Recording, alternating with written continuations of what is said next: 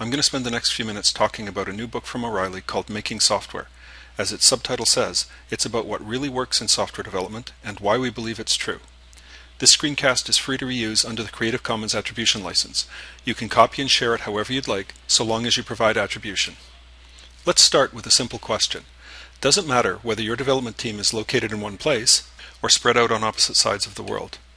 Two scientists, Nachi Nagapan and Tom Ball, tried to answer the question by studying the development of Windows Vista. They mined data from version control logs, bug reports, and internal mailing lists. To their surprise, they found that geographic separation didn't seem to matter much. What did was distance in the org chart. The further apart people were, the more faults there were in the software they produced. This is exactly how science is supposed to work. When you have an idea, you gather some facts to see if it's right.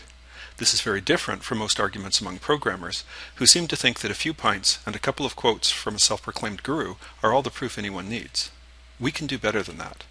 Since the mid-1990s, there has been a growing emphasis in software engineering research on empirical studies. Today, most papers at major conferences on software engineering that present new tools or methodologies also present some sort of field study analyzing how well they actually work. Some are inconclusive and others have flaws, but on the whole, we're making progress. More and more arguments about software development are grounded in evidence, just like arguments about medical practices or marketing strategies. Let's have a look at another question. Does test-driven development lead to better software? Hacken Dogmas and others reviewed over 30 studies done on a variety of scales in a variety of contexts. Those studies found no consistent effect. Some had a slightly positive result, in some cases there was a slightly negative result, and some found nothing at all. But wait a second. Some of the best programmers around believe very strongly that TDD makes for better software. How can they be wrong? One possibility is sampling bias. People that don't find TDD useful probably don't talk about it as much as those who do. Another possibility is that people are confusing correlation and causation. Maybe people who are good programmers anyway are drawn to TDD, and it's simply not as effective in the hands of less gifted programmers. Or maybe the studies themselves are flawed. Maybe they're measuring the wrong thing or the wrong people. No matter what the explanation, this is still progress. Anyone who wants their claims about TDD to be taken seriously has to learn what the studies say and either explain why they're wrong or do a better study themselves. Now, as a recovering engineer, I'm naturally drawn to quantitative studies and controlled experiments. But a lot of the best work in empirical software engineering draws on disciplines like anthropology and social psychology. These studies are just as rigorous as anything we can do in the lab, and often more valuable, since they tell us what people do in context. For example, Beth Simon and Andrew Bagel studied what happens when people with no previous industry experience are hired as developers at companies like Microsoft. The programmers they looked at didn't run into any technical problems in their first year on the job that they couldn't solve. But all of them ran into social or organizational problems.